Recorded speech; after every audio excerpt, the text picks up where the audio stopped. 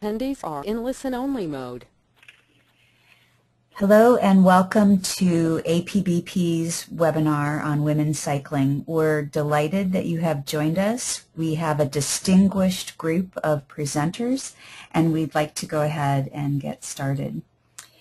This is the 5th annual Women's Cycling webinar, and each year we riff on the theme of the Women's History Month. And this year the topic is Women of Courage, Character, and Commitment, and we have added moving, active, sustainable transportation forward. My name is Kit Keller. I'm Executive Director of the Association of Pedestrian and Bicycle Professionals, and it's my pleasure to welcome you today. We have a few attractions coming up that I'd like to make you aware of. If you're interested in the topic of active transportation, we at APBP offer a monthly webinar program, always on the third Wednesday of the month at 3 p.m. Eastern Time. And in April, in celebration of the American Public Health Association's Public Health Week, we are going to be doing a topic involving active transportation, and I believe the Health Week is actually the first full week in April, so we're continuing on to talk about public health later in the month. We also have a variety of free webinar recordings that are available, not only of our past women's cycling webinars, but also a few webinars that are leading thinking in the field as to how cities are designing spaces, places, and the public right-of-way for more people to be able to walk and bicycle and to do it safely. So I would especially like to bring to your attention several free webinars we did with the National Association of City Transportation Officials, NACTO. We were early adopters of their excellent Urban Bikeway Design Guide, which has also been recognized by the U.S. Department of Transportation Federal Highway Administration as a resource that cities can look to in planning the bikeways in communities. So check that out. And then more recently, NACTO has published a wonderful book called the Urban Street Design Guide, which includes a lot of information on new techniques for making streets safer, more enjoyable places that contribute to the economic vitality of communities in a variety of ways. And one of my favorite parts in that book is the discussion of parklets. So do check that out.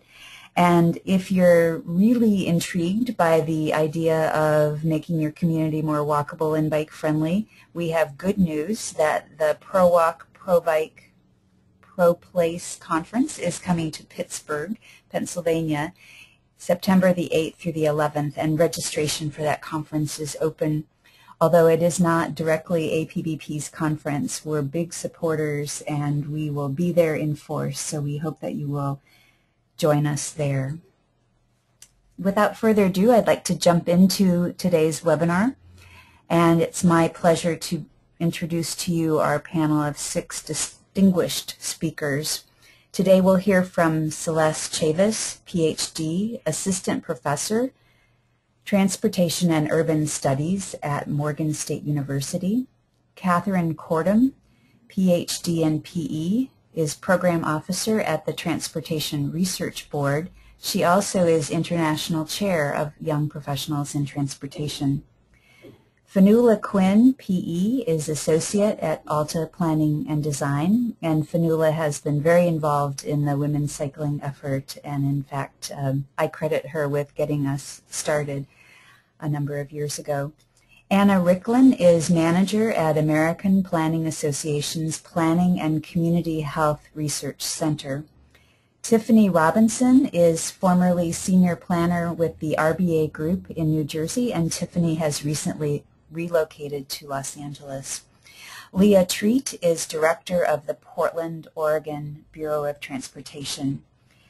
I'd like to highlight a few of their accomplishments and also include on your screen their short bios. We will be sending today's slides out to those of you who have signed up for the webinar, and you'll either get the slides directly as a PDF, or you'll get a link to our website to be able to take a look at them. Celeste Chavis is really a remarkable woman, and she brings a variety of experiences which include her strong interest in public transportation systems. So we're going to be eager to hear from Celeste. Catherine is involved in TRB's wide variety of committees on transportation policies and technical activities, and we're also eager to have her speak to us about young professionals, both at TRB and internationally. Fionnuala Quinn hails from Ireland originally and is now living in Northern Virginia, and she's been very involved with the Fairfax Advocates for Better Bicycling. That group put out a super guide on how to more effectively advocate for bicycle facilities, so check that out as well. Anna Ricklin has seemingly lived all over the country, and she began a lot of her interest in this topic based on what she saw in Portland, Oregon. Then moved to Baltimore for grad school and has continued that interest. So a nice marriage between public health and planning, which we want to hear more about. As I mentioned, Tiffany is now in Los Angeles, and she is car-free, which is hard to imagine for many people, but more and more of the people in Tiffany's generation are choosing to be car-free, and that's all the more reason why it's important for us to make sure that we are offering a full array of transportation choices in communities. And last but not least, Leah Treat was most recently at the Chicago DOT, where she was involved in getting a TIFIA loan to expand the Riverwalk there, and was in Chicago also when the city installed its very first protected bikeway network and launched its bike share program. So I think with that we'll begin, and I'm pleased to turn the controls over to Fionnuala Quinn and to welcome Fionnuala.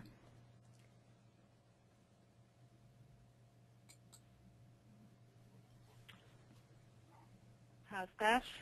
Beautiful. Can you see my screen? Yes, thank you. Great. Great, thank you, Kit. Well, Kit and I worked together on the APBP Women's Cycling Survey back at the very start of 2010. And when we got 13,000 responses very quickly, we knew we had raised an important topic. And in retrospect, looking back, we conducted that survey exactly 100 years after U.S. women had first taken to driving the automobile in numbers in the U.S. But in 1910, 100 years ago, women didn't have the vote. It was pre-civil rights. And the whole field of traffic and transportation design and engineering had not really been conceived of. Traffic engineering largely came out of the concepts of municipal engineering that had been developed for the likes of water utilities. So 100 years later, the whole field of traffic design and management and operation had been developed, and we found ourselves asking questions about one aspect of it, which was to do with women's participation in cycling. And in early 2010, we held our first webinar, really to report on that survey and really to discuss some of the issues that had been raised and that people were so interested in talking about. And we featured a number of speakers, and I don't think we realized then we'd be coming back every year to talk more and more about different aspects of this topic. We came back a year later. By that point, there was a lot more conversation going on about the whole topic of women in cycling, and interest had not waned. I think by 2012, we were starting to report on some of the great programs that were out there. Many of them were already out there, but the topic of women in cycling had sort of cast a spotlight on the good work they were doing, and people were trying to model their programs elsewhere. And then by 2013, we had sort of circled back to the topic, which was kind of at the core of the conversation for us, which was the people behind the designing of bicycling communities and how the design was performing for women and all the users of the built infrastructure. So since 2010, a whole lot has happened nationally on the topic of women in bicycling. There have been forums, events, new groups formed, lots of new local programs. It has been very exciting. A lot of it has focused on getting women on bikes, women of all ages and abilities, and that's been very exciting. But meanwhile, a key part of this discussion has always been the decisions we make about the built environment and what role those play in bicycling access, safety, and participation rates. And hand in hand with those considerations has been the role of planning, policy, and design professionals in shaping future improvements in operations. These are the change agents for the future built environment. And a key realization has been how many of those leaders have been women. And again, that's something the conversation has really brought out. This includes the heads of transportation departments, the heads of bicycling and pedestrian design firms, and some of the leads in bike share. The same has also been found to be true in bike advocacy. So no longer are the people in all of these roles always engineers, but they're new leaders bringing fresh perspectives and priorities in their leadership. So this has been a very exciting conversation to be a part of and to be able to bring attention to some of the aspects of. So I'm now actually going to hand it back to Kit to introduce our first speaker today. Thank you so much, Fionnuala, and we're amazed to have one of those new leaders in transportation policy at the local level, Leah Treat, and it's our pleasure to welcome you, Leah. Thank you. Thank you all for having me. It's my pleasure to be a part of this. Just want to make sure that you see my screen and hear me okay. Yes, everything is great. Great. Wonderful. Well, I want to start off my presentation with an inspirational quote from one of the pivotal figures in the women's suffrage movement, Susan B. Anthony. Not only did she have that great dollar coin named after her, but she was a huge advocate of cycling. She was born in 1820 and died in 1906, and over a century ago she said about cycling, "I think it has done more to emancipate women than anything else in the world. It gives women a feeling of freedom and self-reliance. I stand and rejoice every time I see a woman ride by on a wheel." Despite these empowering words, women are underrepresented in bicycling. In the following slides that I'll share with you today, I'm going to give you some data that we have from Portland on women's participation numbers and what Portland has done to increase the participation of women in our cycling community. Portland has long considered the participation of women in bicycling to be a bellwether for how effective we are at making bicycling a comfortable everyday activity. And in the world's best bicycling cities, we know that the proportion of women bicycling is equal to or surpassing that of men. We understand fairly well the reasons why female ridership lags behind that of men. So if you look at this chart, you can see the data. But basically, in a nutshell, what this chart shows you is we haven't yet created comfortable enough, desirable enough roadway conditions to encourage the average woman to ride. This chart was created by Jennifer Dill, a well-known professor, at least here in Portland, of urban studies and planning at Portland State University, and Nathan McNeil. And this chart demonstrates the clear differences in the willingness of women who are in the orange columns and men in the green columns to ride under different conditions. So what do we extrapolate from this chart? what we believe, it is clear that we need to build a system and create conditions that make it safe for women. And if we build an environment that's safe for women, we'll also attract men. Professor Dill and McNeil found that for all but one facility type, women felt significantly less comfortable than men. Women felt nearly as comfortable as men on low traffic residential streets with traffic calming features.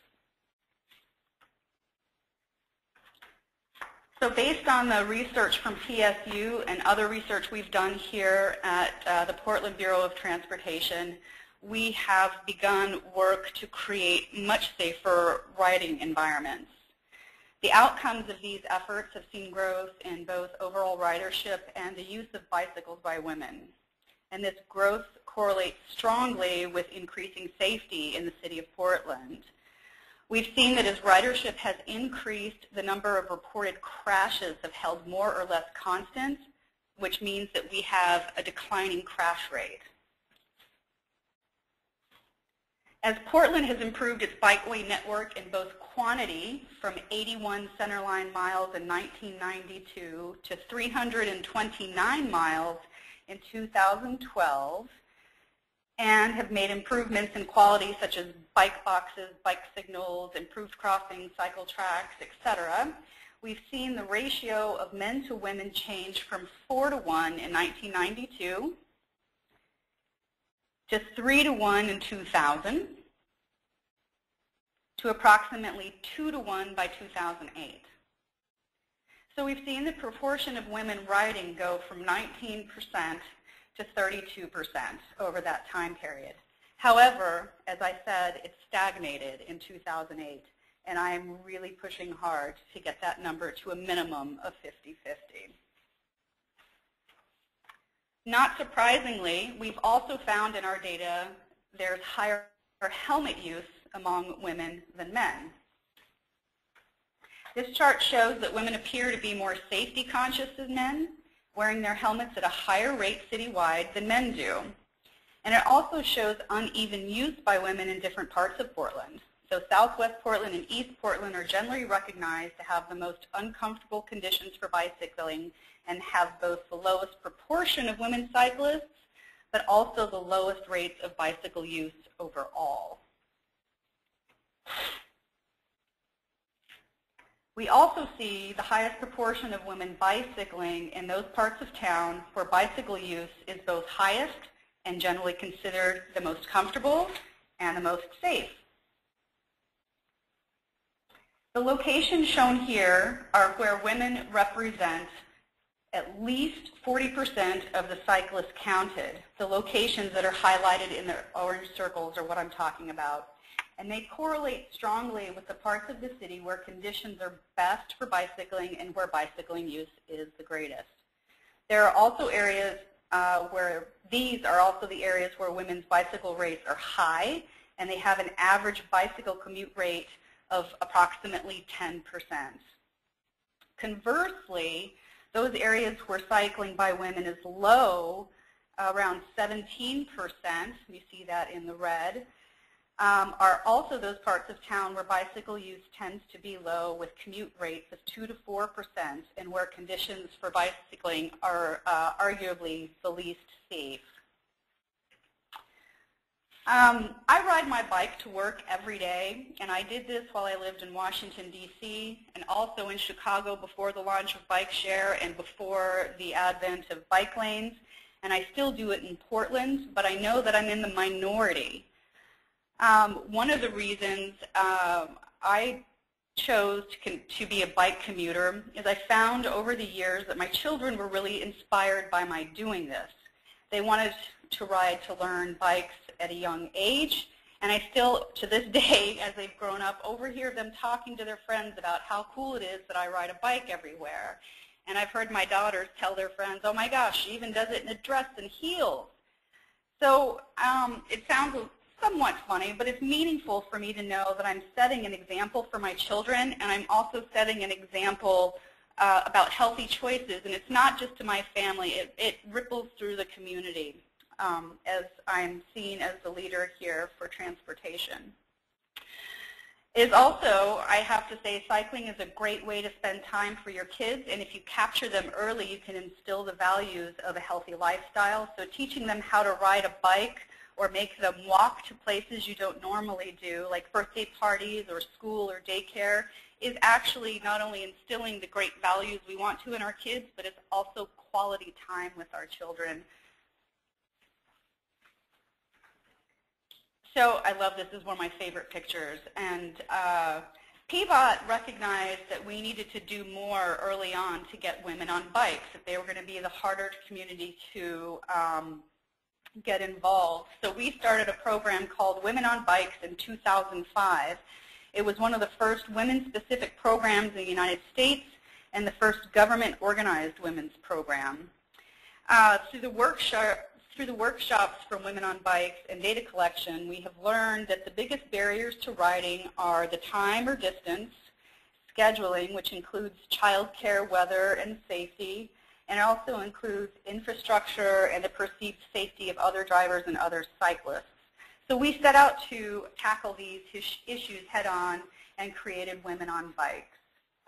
So far, over 1,000 women have participated in our rides and clinics, and women of all ages are participating. We've had it as young as 20 and as old as 70, but we found the majority of the participants are 40 to 60-year-olds. The goal of the series is to increase the comfort and safety of new and seasoned female cyclists. We also want to develop riding and bike handling skills. We obviously want to increase the trips made by bicycle. We want to teach women basic bike maintenance and knowledge so they feel safe if they get a flat or something breaks down, that they're not stuck. We want to develop a network for women to connect for social rides, increase awareness of the health benefits of cycling, increase the knowledge of Portland's bicycle network, and we really want to introduce women to local bike shops so they can build relationships that are local. So I want to give you just a few quotes of participants from our program that are most meaningful for us. One woman told us, "I attended one of your clinics. It built my confidence about being able to take care of my own bike. I found the hands-on experience in your maintenance clinic to be the most valuable.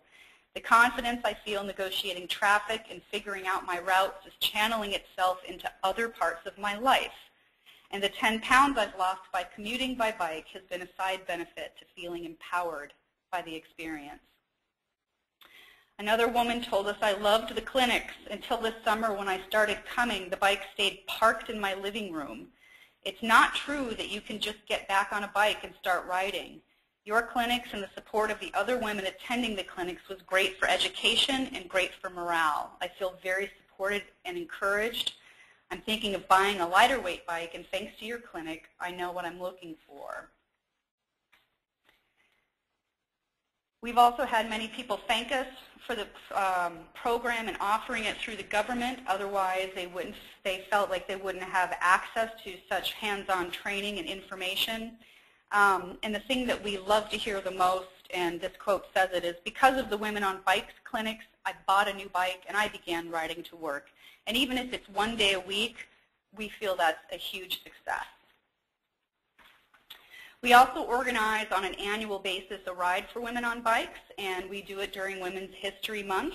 And we've done this every year for the last 3 years, and we generally get around 40 people. And the majority of them have fun, which means that they're going to spread the word and help keep the program going at the community level. And those are my remarks for today. And thank you very much for your time. I really appreciate being a part of this. Well, brilliant job, Leah. Thank you so much for giving us information about your program, what you're doing, how things have changed. This is so helpful. Before we move to the next speaker, I'm going to launch a poll, and you will see it in just a moment. We'd like to know how many people are watching the webinar at your location. This helps us with our planning. And APBP always encourages people to get together with others to watch our webinars and to advance efforts to make communities more walkable and bike-friendly. So please do take the time to vote. It helps us a great deal. We've got just over 75% have voted, so we'll leave it open for just a moment. And Leah, your slides reminded me that women of all shapes and sizes can ride a bike, and that is such good news. Really appreciate what you've showed us.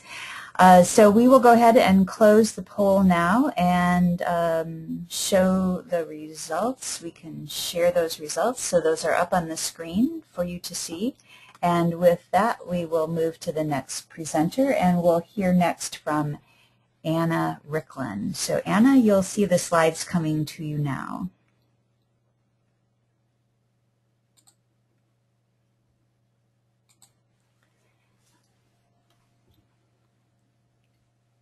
And we see your slides, so we'll check your audio. All right, here I am. Good. Welcome. Great. Well, thank you for giving me this opportunity to present. I'm really excited to join this group of amazing women during Women's History Month to talk about to talk about transportation and women, and my focus, of course, is on public health. So I'm going to take a slightly different tack than our previous presenter and talk a little bit more about my career and how I came to be where I am now, and it really has been tracking sort of where I've been living and what I've been working on. So transportation has definitely been the inspiration for my focus in public health and the reason why I want to help change the shape of our built environment. So it started when I was living in Portland and working on a job with the city for the Travel Smart campaign, which was a campaign to get people to get out of their cars and choose transit, choose to walk, choose to bicycle. And it was a very individualized marketing campaign to help people change their own behaviors that would match their lifestyle. So here's a photo of the Interstate Max light rail line that had just opened when I was moved to Portland in 2004, and that was the area that we were focusing our campaign on.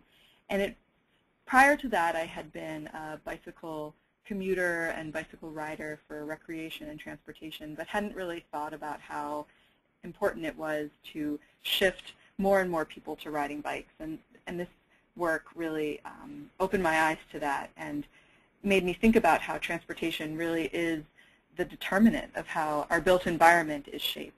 And everyone has to get somewhere. And the street grid really does determine where we put our buildings. You can change the buildings in between, but the street grid is always there. And the mix of options for using that street is really critical for making sure that everyone has equal access to services, healthcare, all of the things that we think are important. So after working in that job for a little while and coming together with some other interests of mine, I decided to go to graduate school for public health and focus my interest on transportation issues.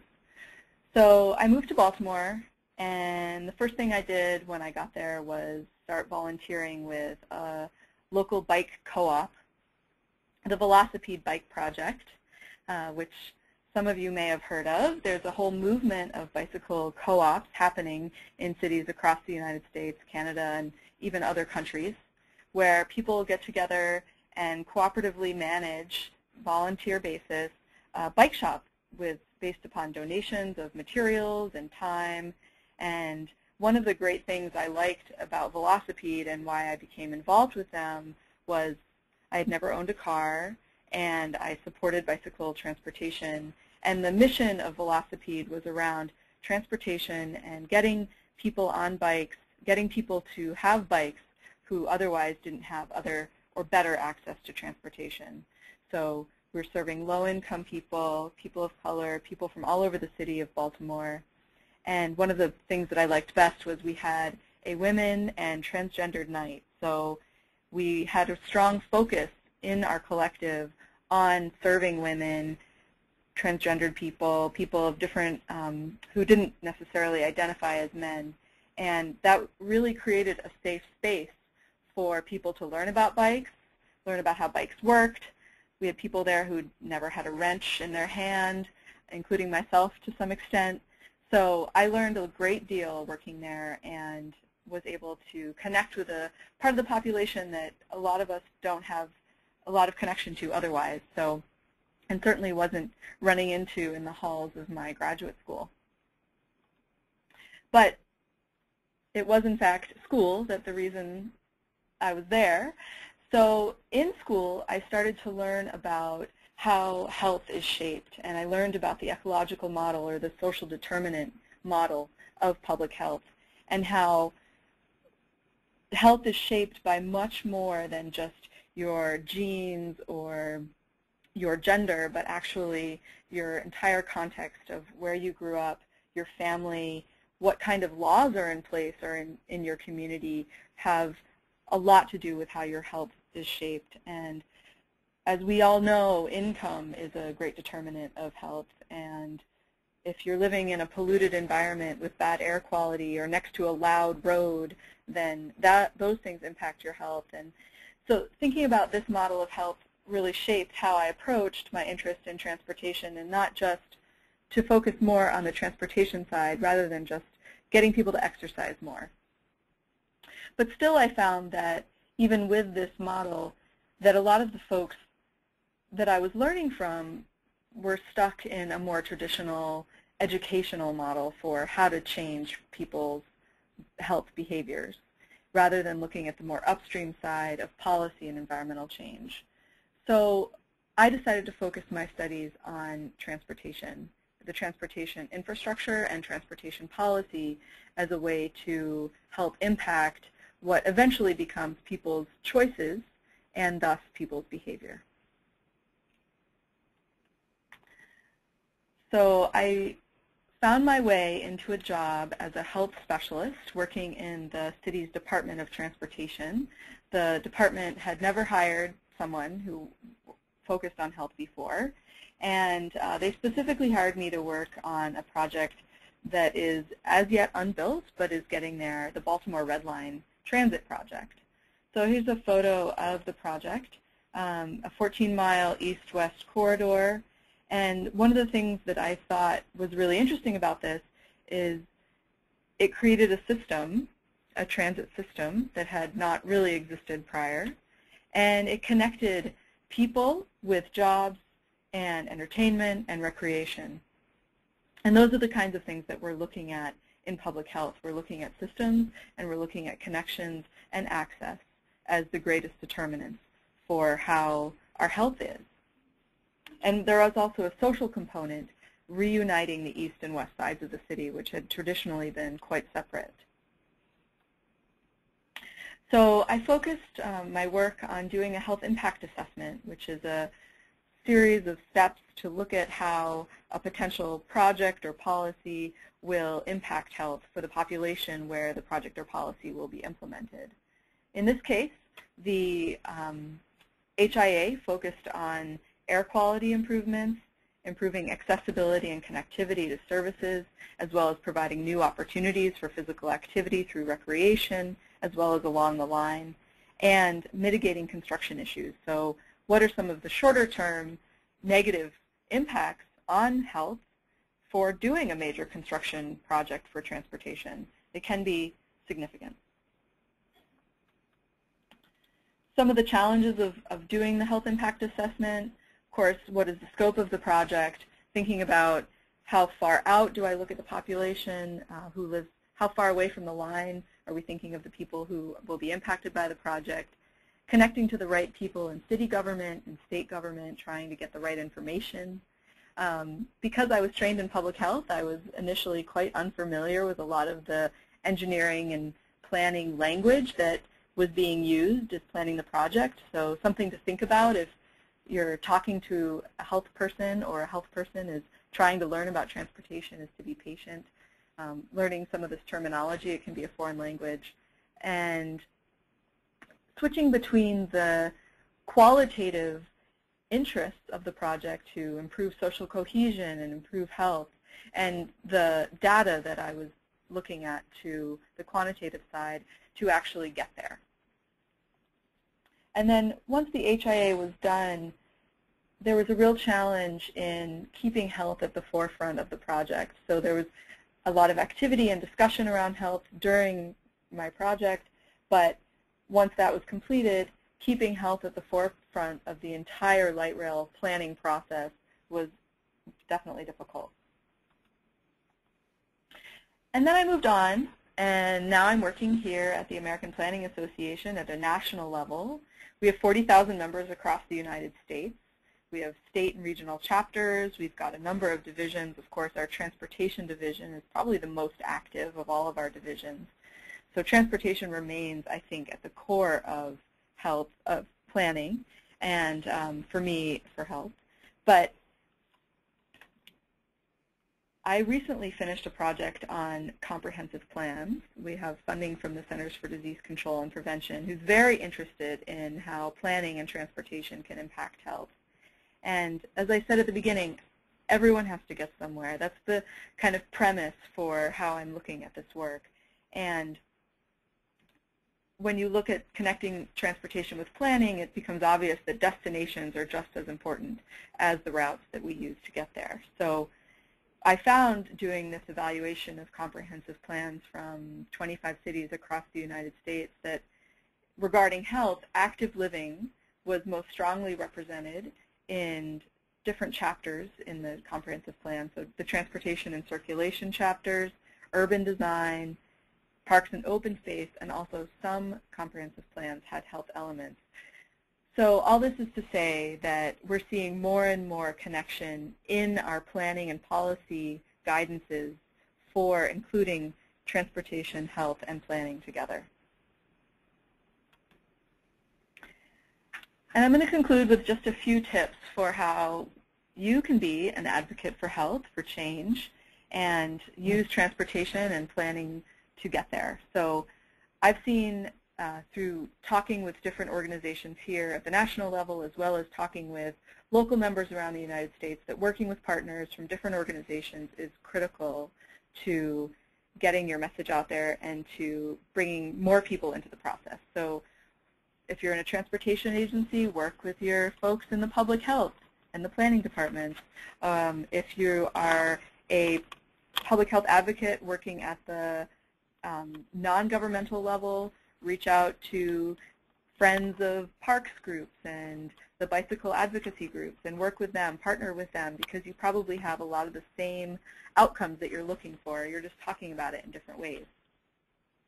There's a lot of great ways to use data to be persuasive about your message. And public health data can be incredibly persuasive when you're looking at it, especially from a geographic perspective, using imagery and maps to show the distribution of resources, community assets, and then also the distribution of disease rates and crash and injury rates across whatever jurisdiction you're looking at. And then include information on where your bigger assets are, such as hospitals, grocery stores, parks, and transportation and transit, so that you can see how these different factors connect across the city and how they, not only how they're distributed, but also how you can make better links to getting there. And you also want to always think about connecting the data to metrics for success and how you can track success so that you can show, wow, not only we're counting people biking on this bike lane, but where are they going and is this actually impacting health? And then, as always, thinking about realistic implementation strategies. Thanks a lot. Anna, thank you, and hats off to the American Planning Association for doing such a great job to bring these topics forward. I just have a comment or two. I'm going to go ahead and switch the controls over to Tiffany for her to get set up. And as I do, I wanted to mention I served on our comprehensive planning committee, our citizen advisory group, and we were all surprised that we weren't seeing health as one of the core elements of comprehensive planning, and we decided that it had to be at the core of every one of the core elements. So that was our interpretation and conclusion quite a long time ago. But to your point earlier, where you live does affect your health, and there's a new county health rankings report that I just got a tweet about from the the American Public Health Association. So I think all of us are becoming more cognizant. And with that, I'm going to welcome Tiffany Robinson. Hi, Tiffany. You might want to check your audio. There we go. Thank you, Kit. Perfect. Welcome. All right. And I'm happy to follow Anna simply because she's talking about, from the national level, from the APA level, the need for this type of integration with bicycle planning and health.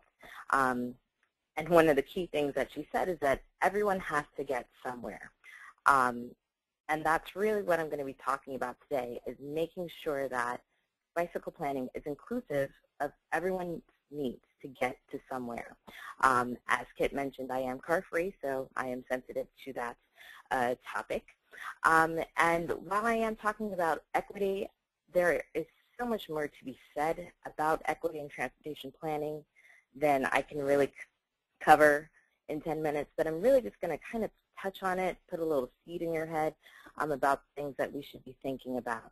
And it's really coming from my experience as chair of the Ethnic and Cultural Diversity Committee as the New Jersey APA chapter. So while I'm talking, let's see if my slides can advance here. All right, there we go. So throughout the discussion, I'm going to be mentioning certain things, and I just want to make sure that we're all on the same page about what I'm talking about when I mention these terms. So when I say people of color, I'm referring to all racial and ethnic minority groups outside of those that are considered white. When I talk about bike equity, it's talking about not just making sure that all cyclists have access to the road, as in, share the road versus vehicles have the stronghold. I'm talking about providing the equal access and opportunity for anyone to bike, regardless of their race, their ethnicity, their gender, or their socioeconomic status. And then lastly, when I talk about underserved communities, it's really those that have those vulnerable populations that tend to be ethnically diverse, might be poor, uninsured, or geographically isolated. So I just want to kind of get those out of the way so you understand and we're all on the same page. So why are we even having this conversation? In the presenters before me, they've talked about integrating planning into infrastructure. And really what has happened is that certain populations have been left out in this traditional planning, and I say traditional planning because I believe that we are moving forward. We're going beyond that now, but it's still kind of ingrained, and the League of American Bicyclists came out with this report in May of 2013 that says the new majority, pedaling towards equity, and it's really about that traditional planning, how it has overlooked the people of color, and they've been left out of these transportation decisions in the communities that they're in. So it's about making sure that when you are in a community and you feel like you are planning for it, that you include those people in the conversation. Because, in that report, LAB says that people of color are the fastest growing segment of the cycling population. So it's important that we do include, we don't just do our traditional outreach and say, hey, we're having a meeting, that you actively include them into this conversation. And I think it's important because as planners, we like to think that we are, we're here for the communities, we're here for the people, we're doing all we can for them. But in reality, we are still kind of leaving some of that out. I hate to be the dream killer here about what we do as planners, but it could be a little bit better. And just here's a great meme that I found about planners and, what we think we do, what society thinks we do, and what we really do.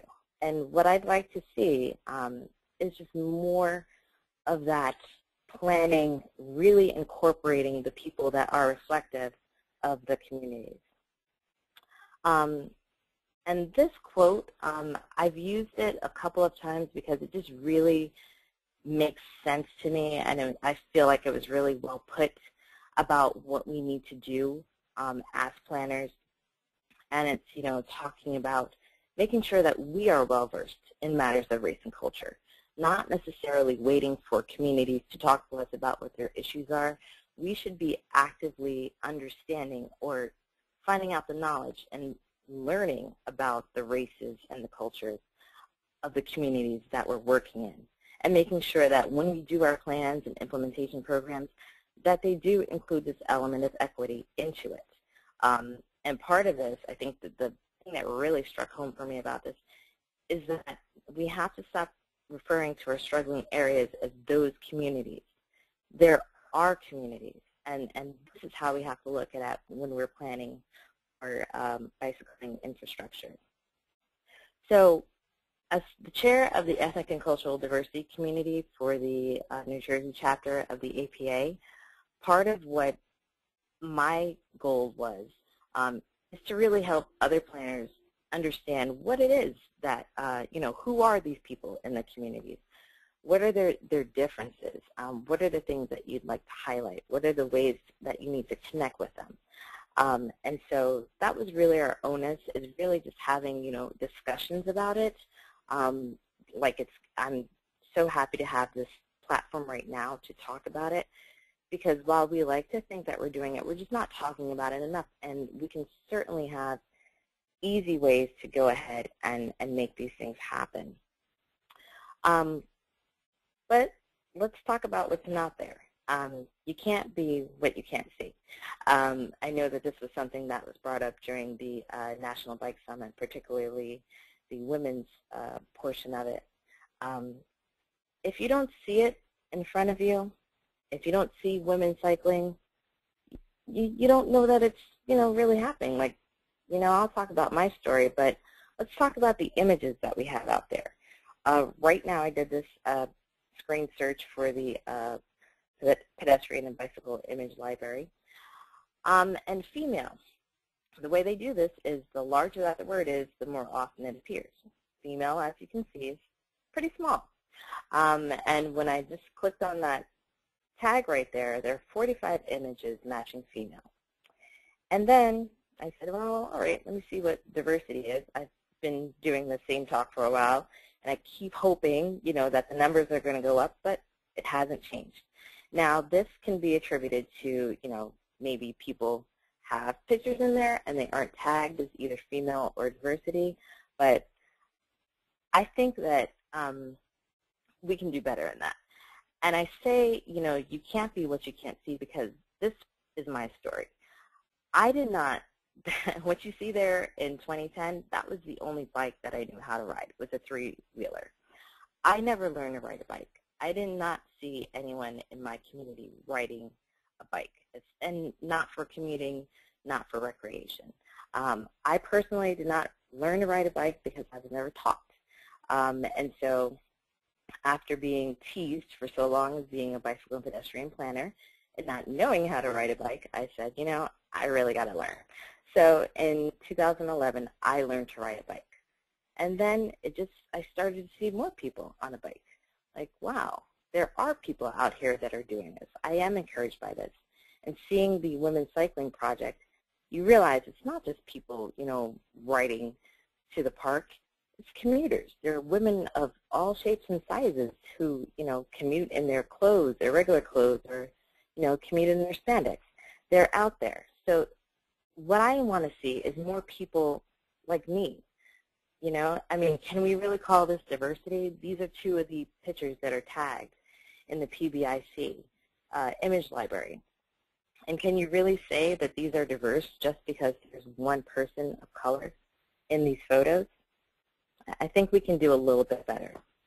And for me, it's a civil rights issue. Transportation is a civil rights issue, and it's going back to the idea that everyone has to get somewhere. Everyone should have equal access to get around in the way that they want and not feel forced to get into a car. Okay, so going back to building good infrastructure in our underserved neighborhoods, making sure that we're increasing mobility for those that don't have a car or can't afford to have a car. And then also, let's talk about our older adults, being able to have them maintain a sense of independence.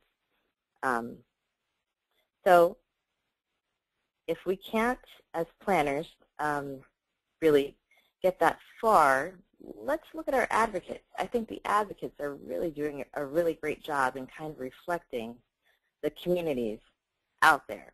I just handpicked a few groups for this slide, Red, Bike, and Green.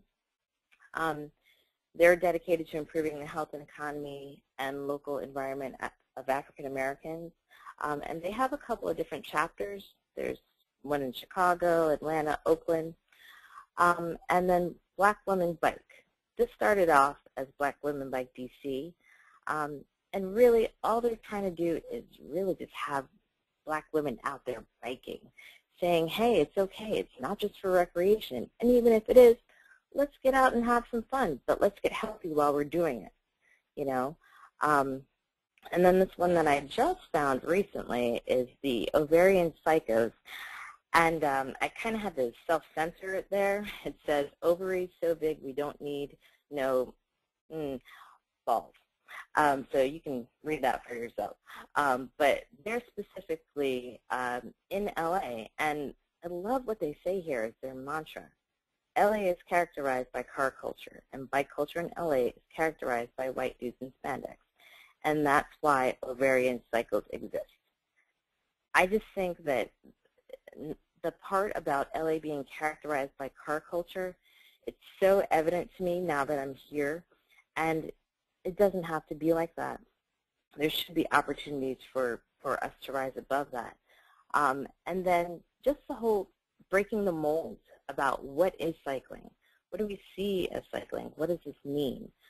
So being able to include women in the images that we see and people of color. And also, the League of American Bicyclists has really stepped up to the plate in terms of their equity initiative. And they're talking about all these things. So, you know, the advocates have really gotten in there and said, you know, we want more diversity in this movement. So, and others are taking notice. You know, I've seen things on NPR talking about the Black Women DC, and also on the Sierra Club. So Sierra Club gets it. They also had partnered with LAB on that report and talking about health. It's not just about what you see. It's not just about, you know, getting from A to B. It's also about health, like Anna indicated previously. So what can we do? You know, we're all agents of change. We need to have more diverse images in our image library and in our plans. What I want to see is diversity not as the norm, not as a special tag. And when we talk about complete streets, it should really be complete streets for all. And this is making sure you include equity, okay? And then make sure that we have programs designed for inclusion and outreach to the underserved population, especially the non-speaking residents. So I don't know if you guys have seen this, but recently Lean In is a national nonprofit that is partnering with Getty Images so that we can see more images of women, particularly cycling. So they're calling it the Lean In collection. But why don't we have more images of women, you know, kind of diversified? And that's what I'd like to see. That's part of what I'd like to do. Instead of waiting for someone to build up that image library, I'm going to go ahead and give it a start. So look for that soon. It'll be either Instagram or Flickr, just so we can start to build that up. And what I want to see is everyday women and people of color like this one. This is a girl that I photographed in MacArthur Park in LA. Simple, doing it every day. She might not have a helmet, but this is how she chooses to get around. And for her to see, or her peers to see her, is inspiring to say, all right, yeah, why don't I get on a bike? Why can't that seems like an easy way to get around? Let me try it too. So that's the conclusion of what I have to say, and I thank you. Tiffany, well done. Thank you so much for being a brilliant voice in planning. We will now switch over to Catherine Corden and hear from Catherine. So I have just sent the controls to you, Catherine, and welcome. Thank you. Am I all set to go? You are set to go. Sounds good. I have been asked to join this not so much because of my biking background, of which I have very little except as an occasional biker, but more as a transportation leadership role. I'm involved in a couple of different organizations that do have a strong place in the transportation leadership world, specifically the Transportation Research Board and Young Professionals in Transportation. So I'll kind of be giving a brief background about both of those and possible ways to get involved in those. A little bit of background about me. I'm a civil engineer all the way through. I have an undergraduate degree from the University of Pittsburgh in civil engineering.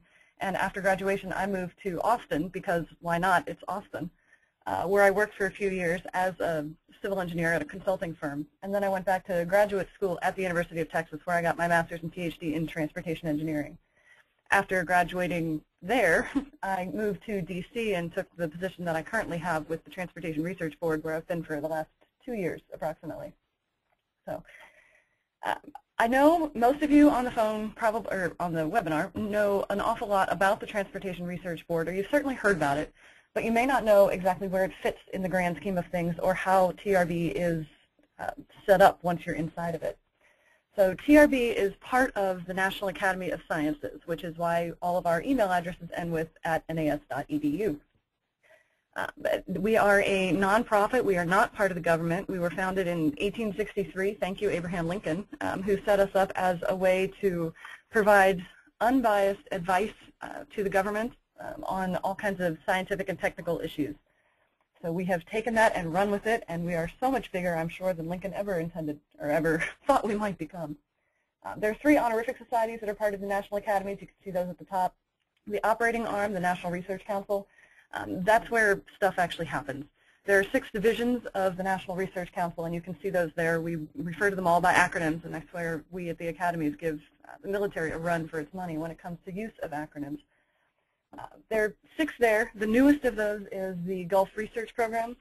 That was developed as the result of BP's oil spill. The settlement that they reached with the Department of Justice involved them giving the academies $500 million to over 30 years to look at the effects that that had had on the Gulf and figure out ways to keep it from happening in the future. So while that may be our newest and snazziest division, TRB is the biggest division within the National Academies. We have the most money, the most staff, and the most publications of all of the Academy's arms. Once you're within TRB, there are the part of it that most of y'all are probably the most familiar with is the annual meeting that TRB puts on every year. It's in January in DC, and whoever decided that January in DC was a great time to hold a big meeting, I'm not sure, but that's what we do. We've done it for 90+ years now, and now it brings in about 12,000 people from around the world to come to this particular meeting.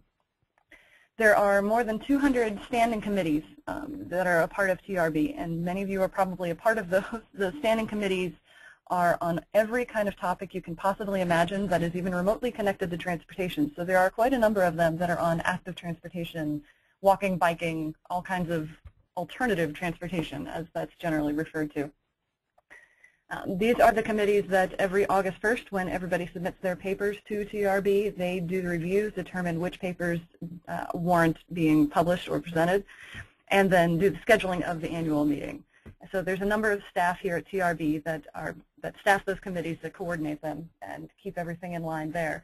They not only manage the annual meeting, the biggest thing that TRB puts on every year, but all of the zillions of conferences that occur throughout the year, the smaller conferences that occur in DC and frankly around the world.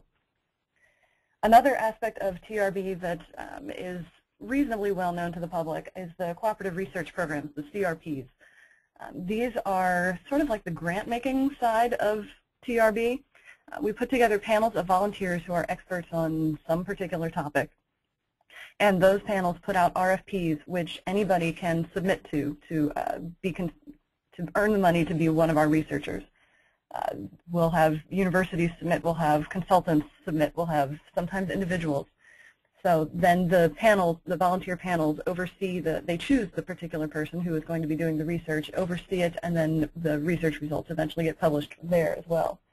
So NCHRP is the National Cooperative Highway Research Program. It is the biggest, the best funded, the one that most people are probably most familiar with.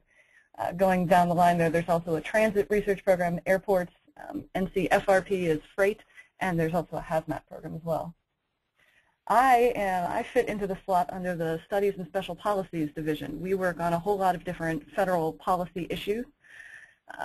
We are doing a lot of reports for Congress primarily. For example, some of the ones that we are looking at right now have to do with determining whether or not truck size and weight maximums should be increased on federal highways. Right now the current maximum is 80,000 pounds. Should that go up?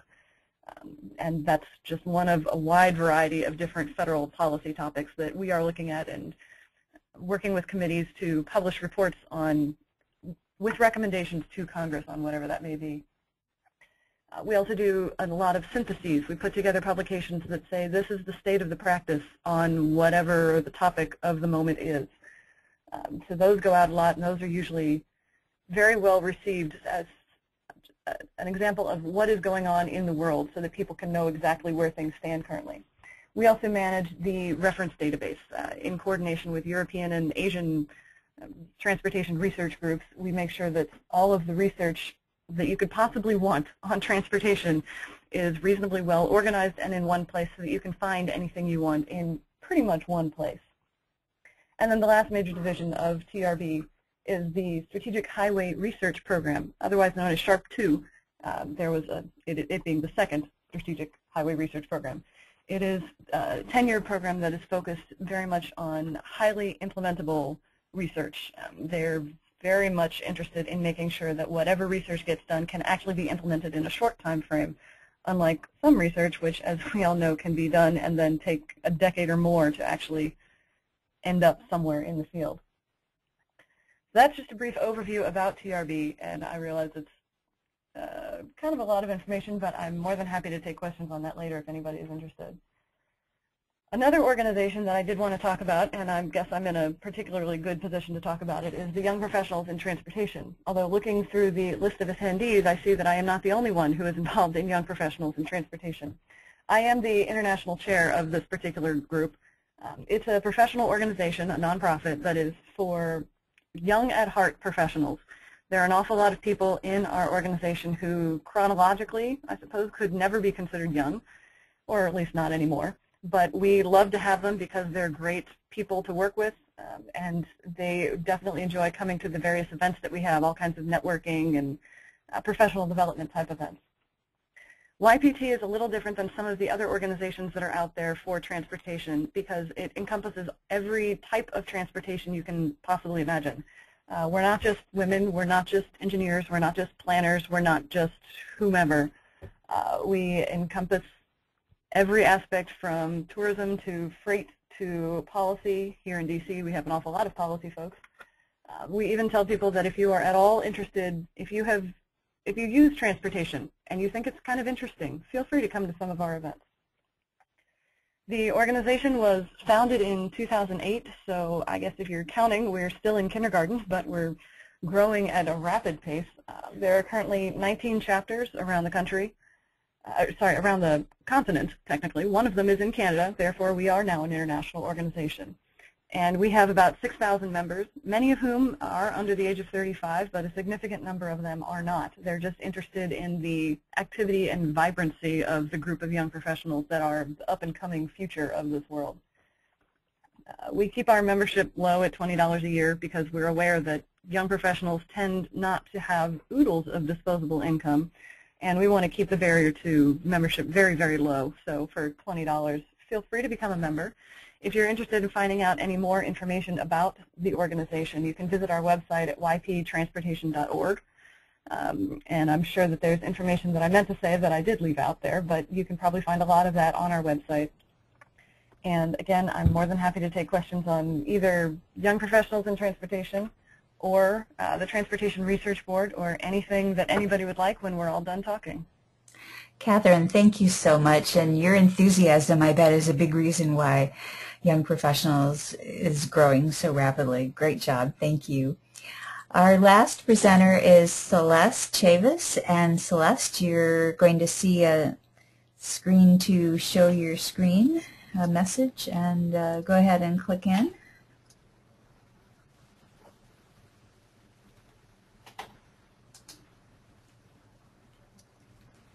And do you see the note screen or you see the presentation? we currently see a blank screen.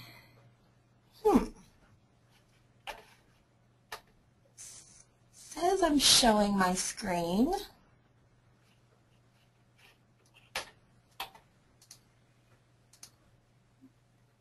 Still nothing? Yeah, you might need to go into the choices on which of the...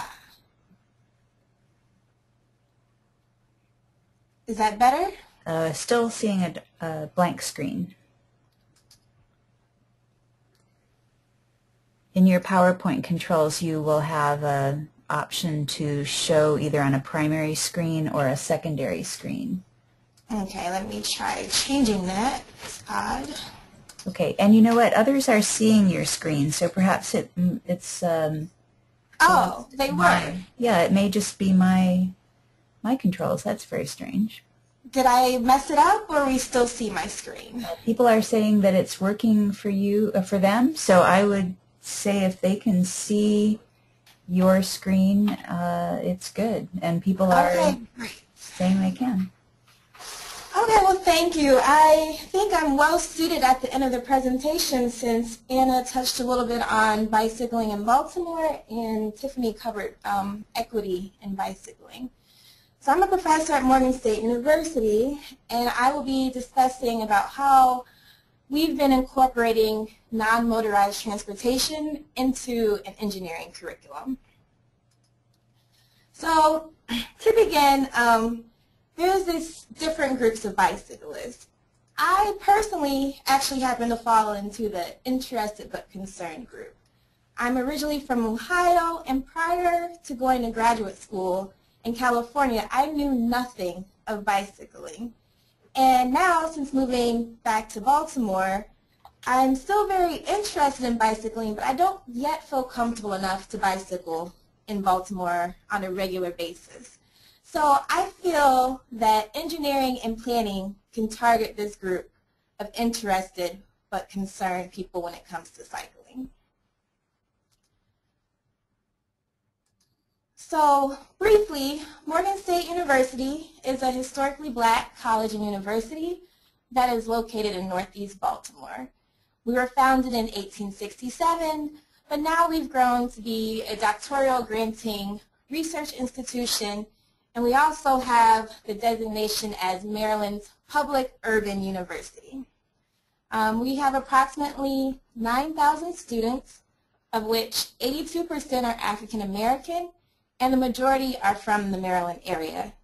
And you can see that we have a very large population who are from Baltimore City, around 40%.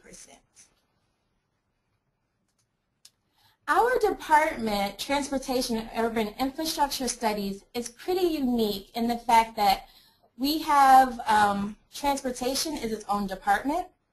And so we're housed in the School of Engineering, but we give a hybrid curriculum that prepares students to become professionals in a variety of fields, whether it be on the planning side, engineering, management, logistics, etc. So it's a very technical program with an applied science focus. So one of the unique things is that our undergraduate students receive over 60 credit hours of transportation-related curriculum.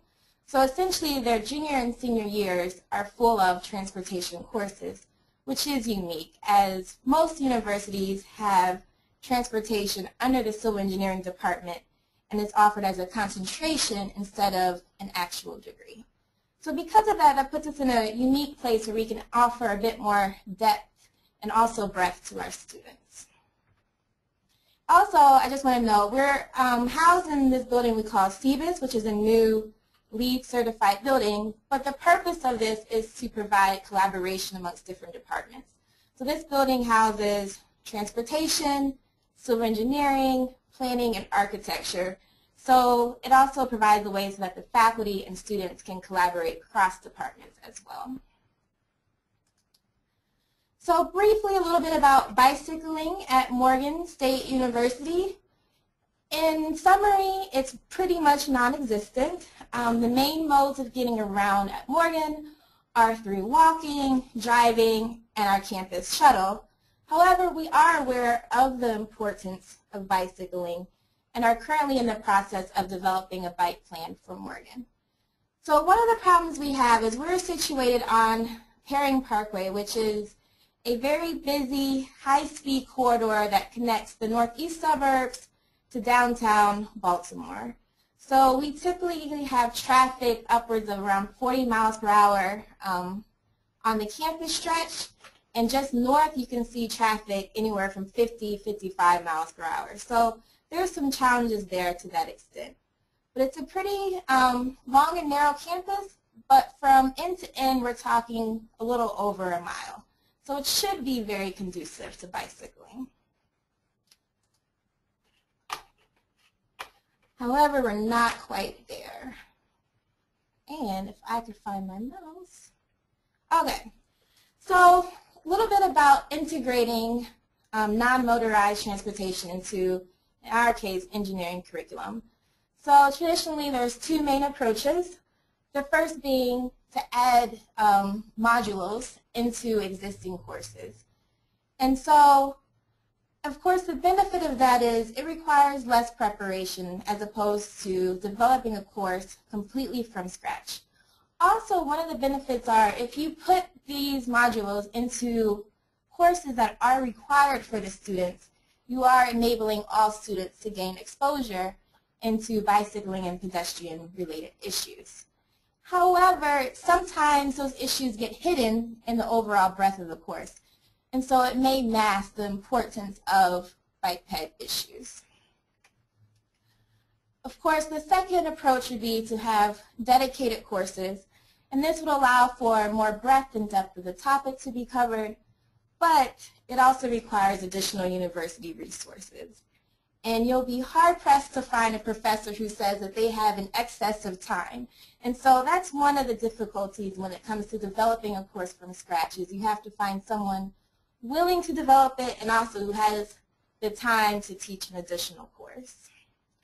Currently at Morgan, we're taking this approach, and I'm just going to briefly talk about two of the courses that I teach, Introduction to Transportation Systems and Traffic Engineering. So Introduction to Transportation Systems is our first departmental course. It's offered around the sophomore year for students in our undergraduate program. And it just provides a general overview of transportation systems. So on the first day of class, I always do this exercise where I have all my students jot down all of the words that come to mind when they think of transportation systems.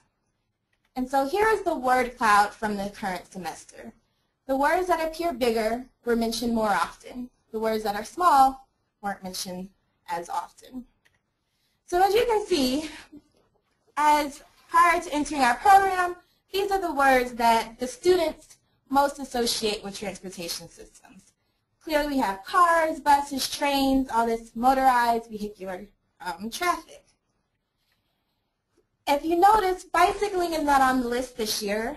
It's not always the case. We do have students who are aware of bicycling who are interested, but this current year, bicycling did not even make the list. We do see there's some related categories such as planning, land use, environment, entertainment, but traditionally the students do not really consider bicycling as something that, as a transportation engineer, that they would be a part of planning and designing. So this course is divided into 3 sections: traveler transportation, planning, operations and forecasting, and freight. And in the first 2 sections, I do have sections dedicated to pedestrian and bicycling issues. My second course, which is traffic engineering, which is a very traditional civil engineering topic, I also try to include a section of the course on bike ped issues. And my goal of how I look at traffic engineering is to bring a multimodal focus, and that includes non-motorized modes as well. And so we discuss how bicyclists and pedestrians are addressed in many of our engineering manuals, such as the Manual of Uniform Traffic Control Devices and the Highway Capacity Manual. I also present a section that looks at safety, and so I spend time focused on bicycle and pedestrian crashes and ways that we can use design to mitigate these crashes. And we also discussed some of the things that we do in the field, such as using the 85th percentile vehicle speed to set the speed limit, and if that's equitable from a multimodal transportation perspective. And lastly, also touch a little bit on pedestrians and bicycles when we get into the signals and operations component. Aside from courses, there are some secondary approaches for students who are really interested in bicycle and pedestrian issues. All of our students are required to do an undergraduate senior project prior to graduating, and many have taken on bicycling related topics. Of course, graduate students can do it via their thesis, and faculty research is another way that students gain exposure, either via presentations from the faculty or also as research assistants. So some things that we're doing at Morgan currently are using ITS and applying that to bicyclists and reducing crashes and accidents. I'm personally interested in bicycle use in minority communities and also in transportation in developing countries. So the next steps at Morgan is to increase exposure to bicycling and pedestrian issues for our students, be it through interdepartmental course offerings or also expanding the modules that we currently have in existing courses in our department. And here are our sampling, some related to planning, some related to engineering, and also on the public transportation side. And of course, hopefully, the Morgan Bicycling Plan will be implemented in the future. We're also working on developing a course that will be titled something along the lines of urban sustainability. So it won't be dedicated strictly to bicycle and pedestrian issues, however, that will be a significant component of the course. And we'll also address some land use issues, touch emissions modeling, and alternative fuels. So hopefully through that course, we will really allow students to get a little bit more hands-on when it comes to bike ped issues. One of the things that I've noticed is it's very important that the students have had exposure to bicycles outside of class, which largely is not the case. So we've already touched a little bit about Baltimore. It's a very multimodal city where we have this wide array of modes, including informal hacks where people get into cars with strangers they don't know to get to their destination. So it's a very creative place when it comes to transportation. And Baltimore has a relatively small but very vibrant bicycling community, whether it's through the monthly bike parties and the Bike More advocacy groups. And the city is starting to become aware of the issues related to bicycling.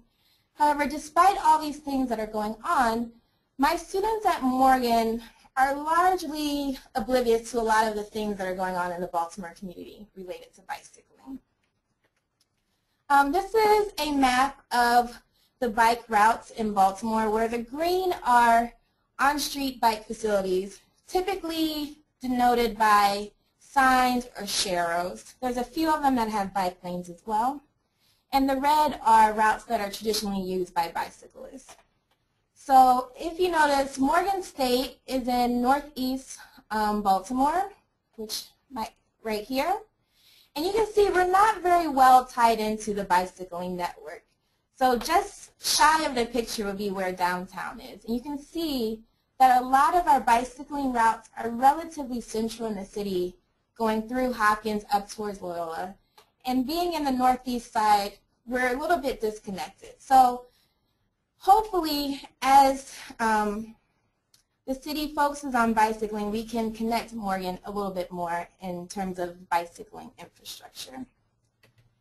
And just some quick conclusions, some of the things that I've noticed as an engineering professor specifically dealing with bike ped issues is that the modular approach of incorporating bicycle and pedestrian topics has been relatively easy to implement and can be pretty successful in making students aware of these issues, as noticed through the number of students who have been taking it on as their thesis topics. One of the problems we see, particularly with transportation engineering, is that it typically falls under the civil engineering department, which has historically been focused on vehicular movement and, of course, vehicular-based design. And that's evident through a variety of things, including the FE exam. We also know that the design manuals still do not adequately address pedestrian and bicyclist issues. And our students, primarily their interest goes where they see people getting jobs. And right now, there's not too many who are getting jobs in that area.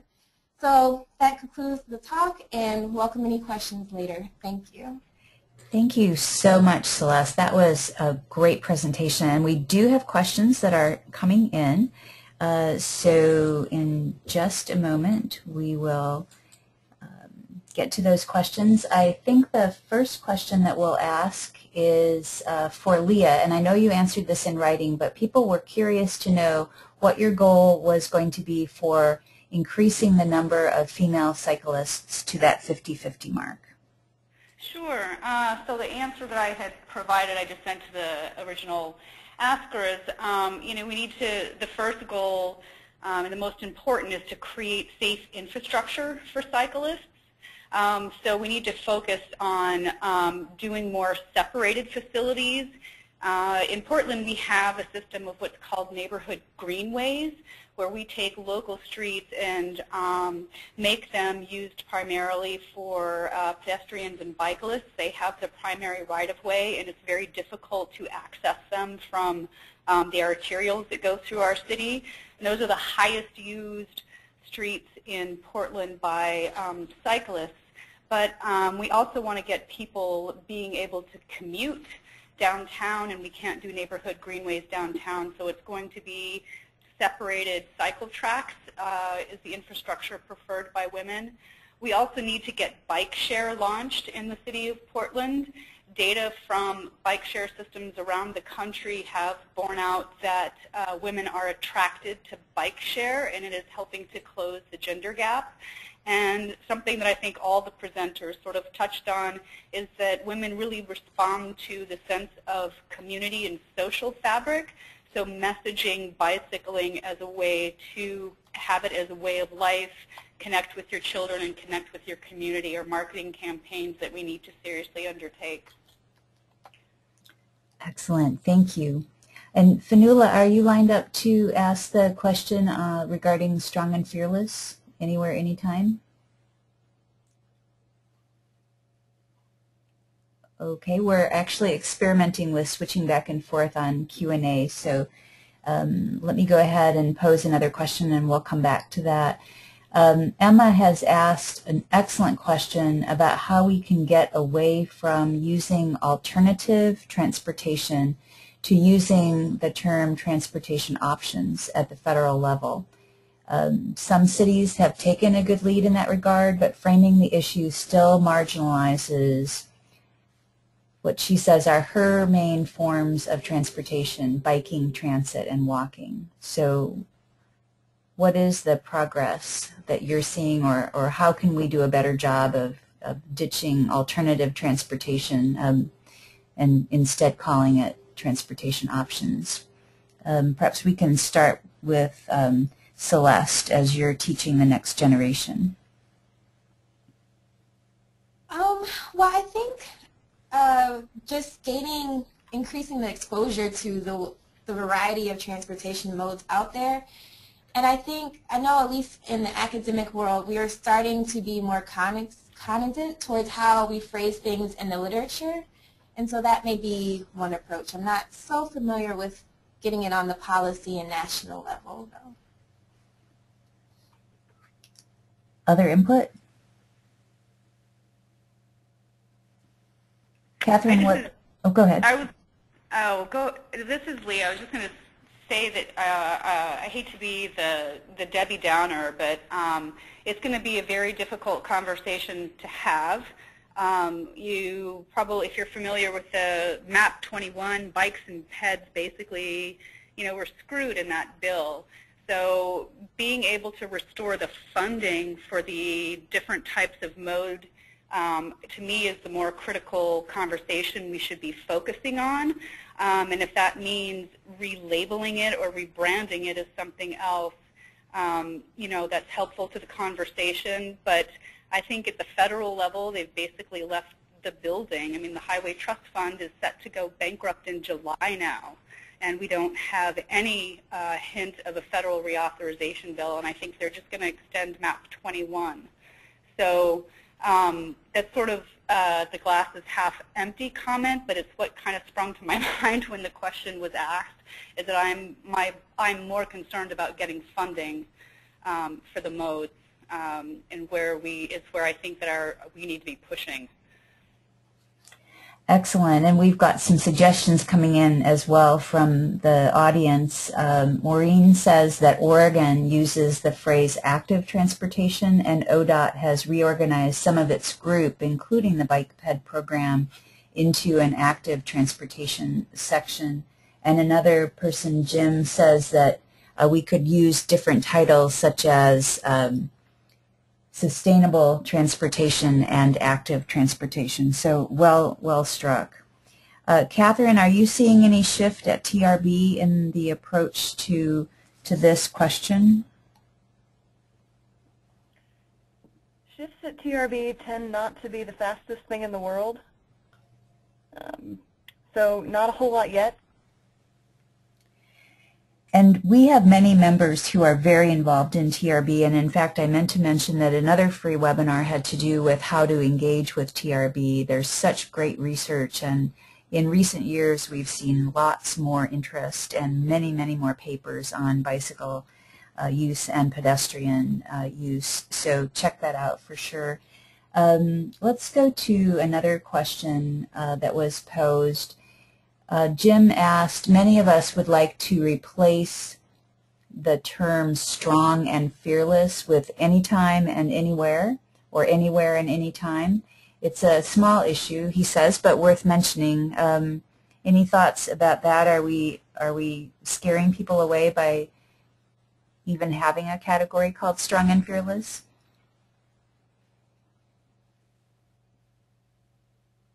I'll jump in here. This is Anna. I think that's actually a really interesting point, and I think to the previous question as well, the way that we structure our lexicon around these topics is really important for shaping how people think about them and how people prioritize them. And so when you say strong and fearless, it could bring to mind a strong, fearless woman, but I think more often than not, just the way that we're acculturated from our young age, that will bring to mind a man. And so saying something, I forget what the term is, the new proposed term, anytime, anywhere, I think is a little bit more inclusive of all of actually how that person is approaching their transportation choice. Others? All right, here's one of those realities of transportation questions from Angela. Oftentimes women take the responsibility of bringing children to school, to club activities, sports, etc. As I understand, this can be done up to the age of 16. Are there any successful programs through which youngsters are taught to bike to school on their own?